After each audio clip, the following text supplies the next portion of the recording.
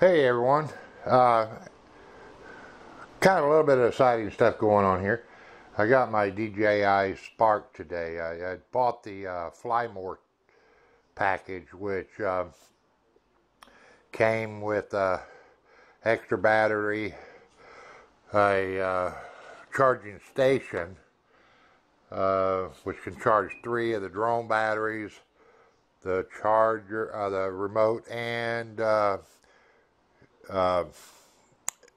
it even has an extra USB port on it. So if you had another cable, it's not a standard micro USB. It's what's called an Android OTG type deal. They supply you with one cable to charge the remote, but this one also will plug into the drone. So if you had 4 batteries, you could charge 3 of them in the charging dock station, and you could have one in the drone and plug into the back of the drone with the cable, and then have another cable plug in here so you could charge 4 batteries, flight batteries, and your remote all at one time. And it took me a while to figure out how to get all this set up. And part of the reason is that DJI, they print this little stack of these micro miniature books. I don't know how they expect anybody to be able to read this stuff. I sure can't. To me, this is just a waste of time and money on their part and paper to do that. Be better off putting a DVD in the case, or giving you links to some good videos. And that's another little point too. But I've seen this on all the drones, so it's not just DJI. What they really need is they have some tutorials. DJI has some tutorials, and a lot of other people have been making tutorials for the Spark for quite a while, because it came out a year ago, a little over a year ago. But nobody has really done a step-by-step, this is what you do when you first get it, and exactly how you do it. At least I haven't found a video like that. What I found is here's a video that says, to calibrate the compass in the IMU, do this. Okay, well that's just part of what you do. So I had to look through there. First thing, I couldn't figure out how to turn the dang remote controller on, or the drone, and I tried all kind of things, and I accidentally somehow got the remote on, but then I never could get this thing going. Then I was watching a video and it said, oh, you do this, but even that he went by real fast and didn't say it. So on the drone or the remote, the drone has a button on the back of the battery, and the remote has a power button right here. So you have 4 lights here. On the battery, you have 4 lights. So we want to turn this on. We click it down once, and then click it down again until it comes up 4. So hopefully you saw that. Click it once, it came on 4 lights, and click it again real quick. Let off, click it again real quick. It counts 1, 2, 3, 4, and turns on. You do the same thing on the drone. Hit the battery button on the back, let off, hit it again, let it count 1, 2, 3, 4, let the button off, and then it will start powering up. Now turn it off is a little trickier. It's easy on the drone. On here it's a little hard for me sometimes to get it, but you're basically going to push the button and let it count down. See, and I missed the deal, so it's on, and you hit the button again, and to me I got my little cat in here, wants to be in the show.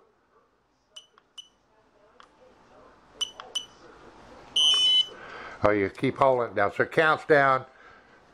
So we go over that again, because like I said, I'm still trying to get the snag of it. So it's push once, hit again, get my 4 lights. I can't get out of the way, you can see that. She wants to be in the video. So now I'm up, it's waiting to find the drone to pair. Then I will Go on, you don't need to be in the movie here. All right, so I'm going to punch it again and then count down and hold it, and then it goes off. So that's what we do there. The other thing that had trouble doing, we don't need you in the video, go. The other thing I had trouble figuring out was getting it all hooked up to the DJI Go 4 app, and it's on my phone over there, and I'm not going to kind of go over that this time. But I was having some issues there. Turned out that the drone wasn't paired to the controller, and I'm not going to go over that in here. I'm going to put together a step-by-step, because, like I said, to me, if I'd had somebody to put a video out and goes, okay, you just got this thing, here you charge the batteries, here you do that. So I'll go over that on what I had to do this. Now, on my phone, I have an Android phone, and so it has the DJI Go 4 app on it. The one thing that I have not figured out is it wants to do a location or map or whatever it calls update to the devices, and it will download to the phone, but it will not go into the devices. It just sits there and hangs forever. And I think part of the problem is it's wanting the phone to have a Wi-Fi connect to the internet and to be able to do some stuff there and then go to here. Well, it can't do both. It can't Wi-Fi to the internet and Wi-Fi to the controller and the drone at the same time. So hopefully, I found on eBay a OTG cable that goes from under this here and plugs into my phone, which then makes the phone connect to the remote controller without having to use Wi-Fi. So hopefully that's going to be the right cable, and if it is, then I won't need to have the phone connecting to the controller via Wi-Fi. I'll be able to just, you can tell the phone, you connect to the internet through the Wi-Fi, and it'll connect directly to here. Then it will possibly do the updates. I don't know. If it doesn't, that's okay. What I'm doing right now is it comes up to that, it tells me in the phone it needs to do it, and I tell it to ignore, because if I tell it to update, it'll sit there and hang. And so I just tell it, ignore it right now. So why did I pick DJI? I did a lot of research, a lot. I mean, I researched stuff to death, and there's some really good drones out there and stuff. There's a lot of clones. So who's making a clone of who? I guarantee you can go out and find 3, 4, 5 drones made by other companies that look just like the Spark, fly mostly like it, whatever else. I think there's one called C something or another in there that has one that's almost identical to here. Here's the thing. DJI is a large company. They're not some little factory over in China. Now, as far as I know, they're made in China, but they're not some little factory over in China with some people sitting over in California with just stupid little addresses, or in Taiwan with stupid little addresses selling on eBay and wherever else, or on some of these sites. So I knew that I would have support and warranty for a while, or at least like that, and I could get, if I wanted, I could get what's called a care plan for it.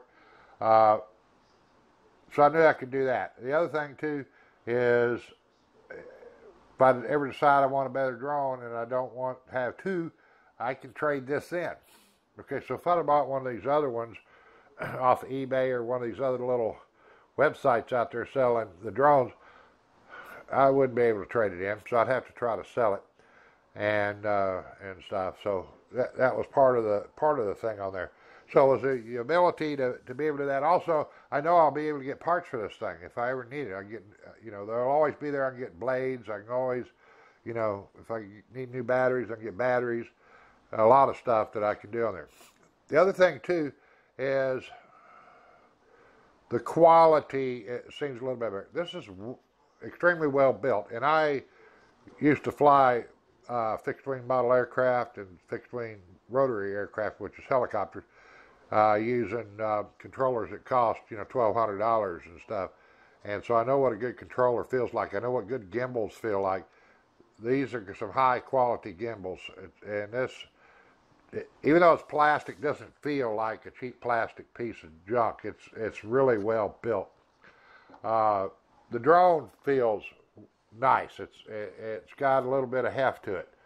Now I did a short video today, and I didn't fly it much. I just brought it up, hovered it a little bit right there, kind of swung around over here, pointed out towards the backfield, and brought it back around and landed. It was extremely windy and everything else, and the drone was bumping around due to transitional lift when the wind gust hit it.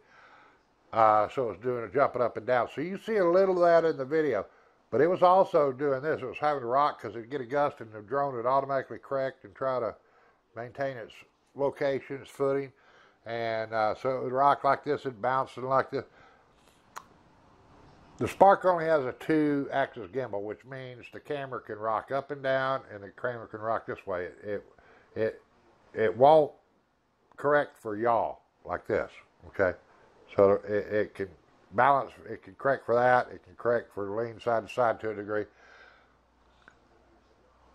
That said, I was surprised with how much the drone was bumping around, and unfortunately when I flew it out there, I didn't have another camera on a tripod showing you what the drone was doing, because it's hard to tell when you look at the video that comes from the drone how stable it is. There's a slight movement up and down, but there is nothing like this. And if you'd have seen what the drone was doing, it was bouncing and it was popping up and down and everything else. It's extremely stable on the video, so I'm very impressed with that.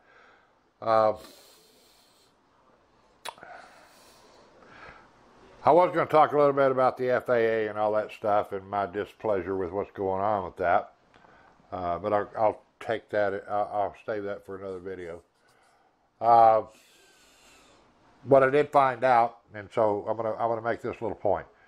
The government via the FAA is trying to regulate people in this. In other words, they want to regulate me. They want to regulate you.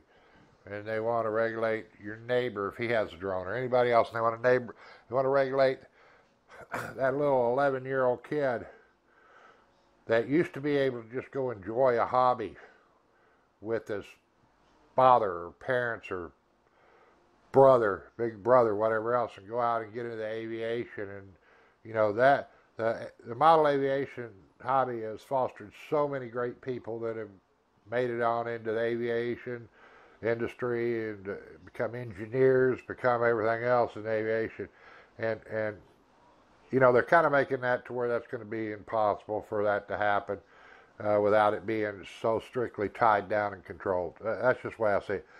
But the point is, they don't really need to control the people so much. They need to control the drone manufacturers. Okay?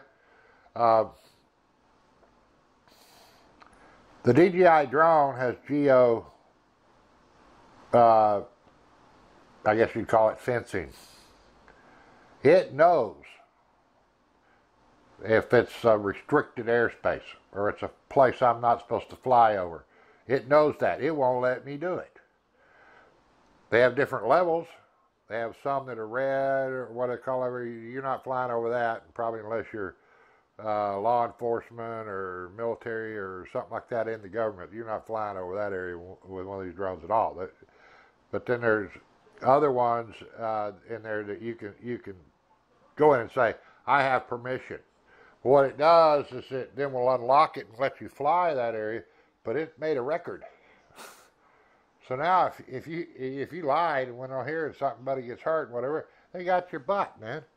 So I agree with that because I think people have been really stupid with these things. They've just got out, thrown them in the driveway and hauled up down the streets and blown over people's houses, fly them around in people's backyards that don't belong to them. And people go, oh, they got a camera on them. They're spying on me. They're doing all this kind of stuff, And there we go. That goes from a lot of irresponsible people out there that have done some stuff. There's, I don't know if this guy will ever see this, and I don't even know his name, but I watched a video the other day.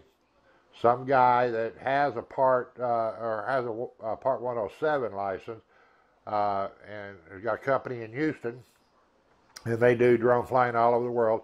And apparently he lives in a high-rise apartment, and he took his Phantom 4 or whatever it was, and he flew it out the window and out in downtown Houston area, filming back to a still. And he was trying to explain, well, he could do that because at that time he was flying as a recreational pilot, and all this bull about how up until then, or coming up, all the things that the FAA told you couldn't do were just advisories. That meant they weren't really laws, they were just advisories.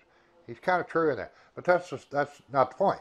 Here he is, the guy is 200-300 feet up in the air in an apartment, flies it out off the balcony and across the deal. Never taken into consideration what would happen if he had a failure on that drone. If the battery all of a sudden just died, if a prop come off, broke, bird hit it, whatever, and that thing went crashing down to the streets 200 feet below. And he'd be darn lucky if it didn't hit somebody, because if it hit anybody walking down the streets of downtown Houston, it would have killed them. So, that's what I'm talking about. That's stupid. Now, I'm not going to say that to him on his channel, but that to me is stupid. That is total irresponsibility. If I was a government official and saw that, I'd go yank his 107 license right there. I'd yank it on the spot. Because that's what I don't like. But anyway, enough on that. I've got some other little things that I'm coming up with because I'm on a fixed income. So, I'm coming up with a way I can do my phone in here without having to take it out of the stuff. I'm going to probably eventually try to get me a tablet. I'm finding some small ones. But there again, I don't know how these people do it. I go outside and look at my phone in the daytime, and I can't even see it.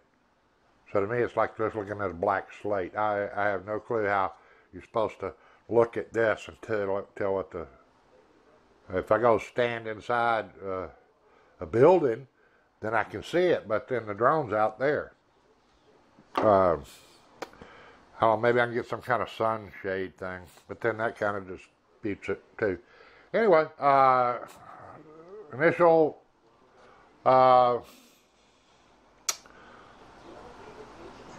thoughts on this DJI Spark. It's a nice little drone. It's nice, it's small, it's extremely quiet. You hear these drones that are just buzzing around like mad little bumblebees. Yeah, this one kind of makes that little bumblebee sound, but it's not all that loud. It's not this extremely noisy thing. So anyway,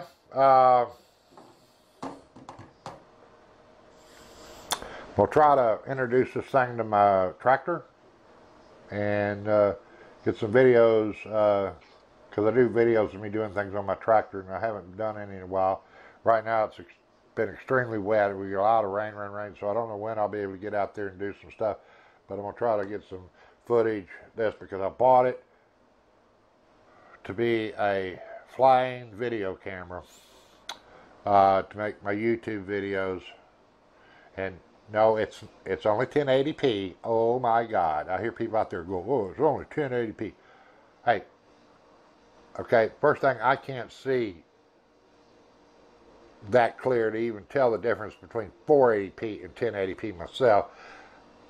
It's all I can do to upload anything at 1080p out here where I'm out in the boonies. If I tried to upload a 4K video 5 minutes long, it'd take about 3 weeks. and I got the slowest broadband on the face of the planet. But that's all I can get out here. So it's 1080p, but to me it shoots beautiful pictures. So like I said, we'll get to know this little guy. This little guy is going to get to know my tractor. He's going to get to know my farm, and so stay tuned. Keep checking back for videos of me and what I'm doing with my Mahindra 1526 and what I'm doing with my DJI Spark. Both red. So, thanks. Thanks for watching, and please subscribe if you haven't. Be sure to check the little bell so you get notified when I put new videos up. Thank you.